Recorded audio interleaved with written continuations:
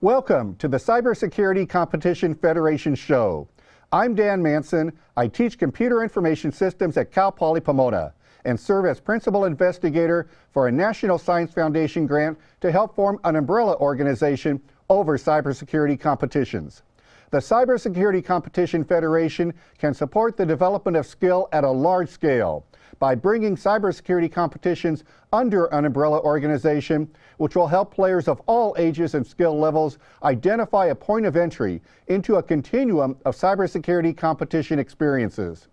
With a focus on communication and promotion, the CCF maintains the autonomy of competition creators, supports their business models, and does not interfere with their sponsorship or funding sources. This week, we have on-site coverage from the National Collegiate Cyber Defense Competition in San Antonio, Texas.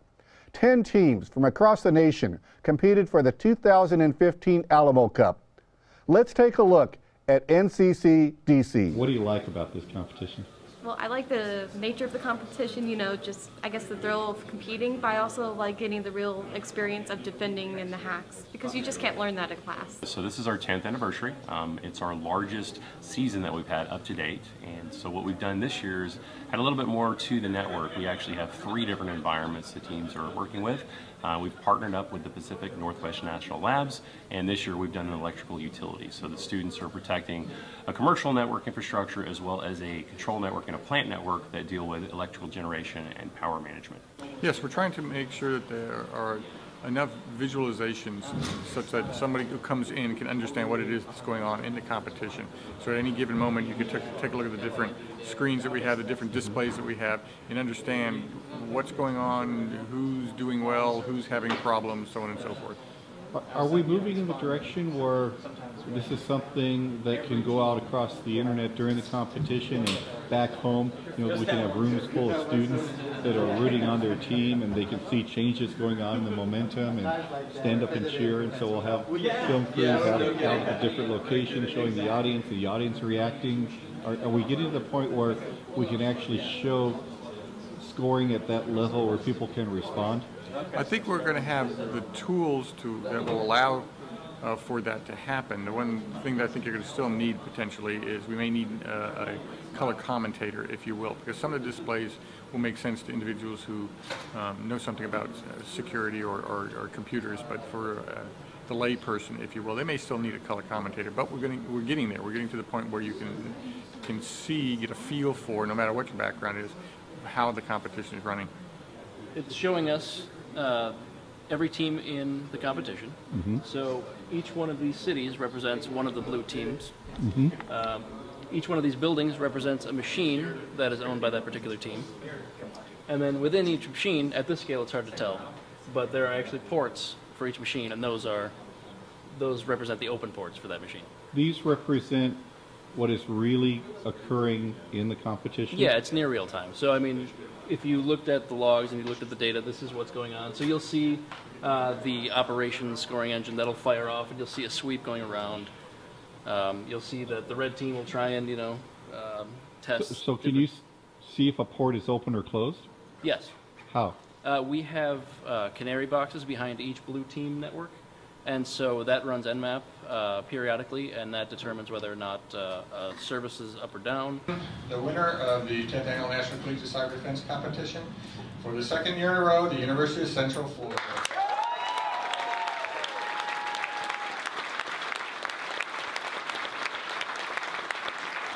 Congratulations, but for teams coming in, what would you say is the recipe for success? What should they focus on if they want to win at a regional and then come on to national? Probably think like the attacker. Understand what their mentality is and be able to counter that. And like team cohesion and just like being able to work well with each other. Like our team, we're pretty much just all friends and like hang out outside of this competition. So being able to get along with everyone and like understand, even when like you're not given the most information, but you know what they're talking about, it just really helps. We are continuing our segment this week called Inside the Game.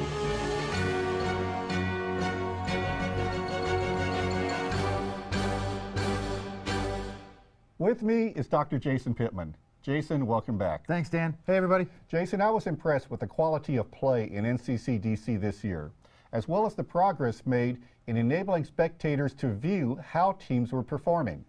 My top 3 teams were correct, although not in the order I picked. Before we start, I want to show you a picture posted on Twitter by ITT Tech Boise. Pound Uncle Jimmy was a hit, and although your tip did not pay off this time, we had a lot of fun with it. Jason, Uncle Jimmy, next year? You know, the hashtag Uncle Jimmy has legs, I'm not sure if Uncle Jimmy does have legs anymore at this point. Well, I'm going to ask you about a competition coming up, see if Uncle Jimmy has any input to that one. Sure. But let's talk about the clip that we just saw. What do you think? You know, I agree. I think we saw the teams really upping their game. More importantly, I know you have some great insights into the spectator, the voyeurism of the sport, and how some of the things we saw might enable some future innovation. Well, I think I saw a turning point because this year there was a real attempt to have spectators view how the competition was going. What I think we really need now is to take the play-by-play that Dr. White was talking about and see what we can do with it. What I'd like to see next year is one of the regionals or nationals wants to do it, to have these 2 commentators receive a list of 50 exploits and 50 injects. And these are the exploits and the injects that could be used in the competition. So they know in advance what the potential exploits and injects are, they read up on them, and they have knowledge of this going into the competition. Then when there is an exploit that's being tried out or an inject that's being delivered, they know at that point what it is and what they can say about it, and they're communicating this to the audience. So they're communicating to the audience live what the exploit is, how it works, and how the teams are being scored by it. When an inject is occurring, they're explaining to the audience the importance of the inject, why it matters in the context of the competition, but also in the context of the real world. I really think that we're close to having this play to an audience. Yeah, and I think it's the last piece to really complete the true sports analogy. When you sit back and you watch football, basketball, baseball, whatever, you have the color commentators. Esports, the same thing. However, in those situations, those commentators have the benefit of expertise like our commentators do, but also the benefit of seeing the plays develop in real time. The nature of cyber competitions inherently is different because the technology makes that opaque. So I think it's important, and it's interestingly that it's trivial, to rig up either a simple audio cue or a visual cue between the red team and the color commentators to say, red, if it's red, the light, then it's the red exploit. Or, hey, I'm running the red exploit. Or we can have these visual cues, and I know up to now there's been some concern about too much knowledge for the teams while they're playing. We don't want them to know what the injects are. We don't want them to know what the exploits are before the competition. But I think we're getting past the point of having it be hidden from the audience, and I don't think it's going to affect the team play.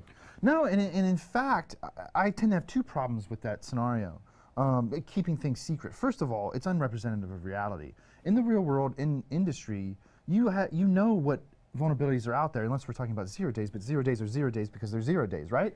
But otherwise, you know what's possible. The other thing is it's very bad game design. Keeping it secret is the equivalent of me going out on a quest in World of Warcraft, but the game not giving me the quest text. Well, where the hell am I going? I would have no idea. Well, since I'm involved with the Western Regional, I'm volunteering us to try this as a pilot next year.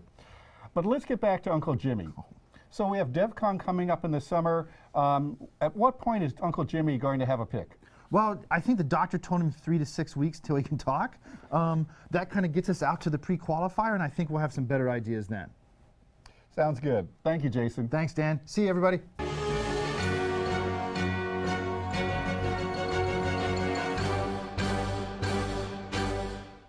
We will be back next week with a discussion with Dr. Greg White of UTSA SAIS on the Collegiate Cybersecurity Championship Cup. If you have a competition you would like us to cover in a future show, please contact us at cyberfed.org. I'm Dan Manson. See you next week.